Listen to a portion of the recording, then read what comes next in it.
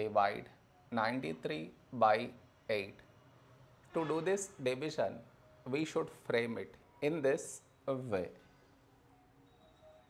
93 here, 8 here. This is your step 1. Next, here we have 9, here 8. A number close to 9 in 8 table is 8 ones 8. Now we should subtract, we get 1. After this, bring down the beside number, so 3 down, so 13. A number close to 13 in 8 table is 8 ones 8.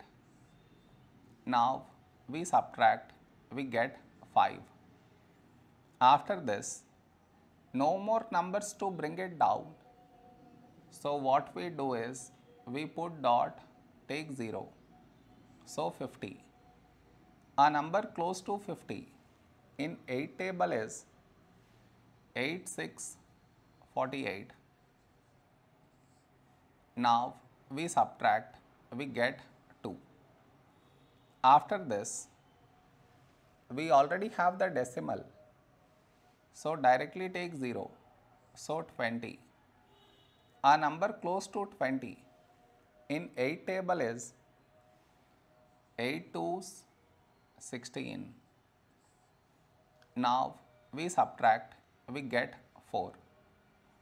After this, we already have the decimal, so directly take 0, so 40.